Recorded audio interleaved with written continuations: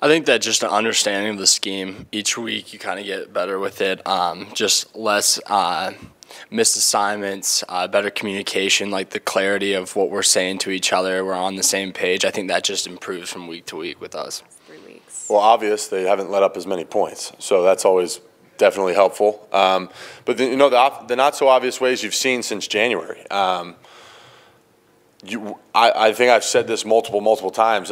I was expecting great things out of our defense coming up this season, and a lot of people were not. And the way that they've worked since we got back here in January, since the end of last season, you knew that there was something that was going to be better. And it's the way that they come to work, the kind of guys that they are, and the trust that they have in our new staff over there. And the staff and the players have worked tremendously hard to get in sync, to get in unison, and prepare the right way, and have great game plans for our opponents. And the players, for the most part, have executed those game plans. And can't be proud of our defense and the way that they've stepped up. They've kept us in games the entire time we've been, the entire season so far.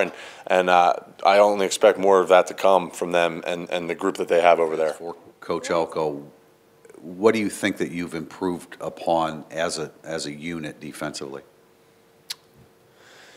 I mean, I think back to this past game, and it just seems like I like guys' preparation a lot more. I think when big moments arise in the games, we're able to execute, and we haven't allowed the moment to get the best of us. I think back to sudden changes when we come out in the second half against Boston College and our offense fumbles the football and we're faced with we have to bow our necks, and we were able to make them kick the field goal.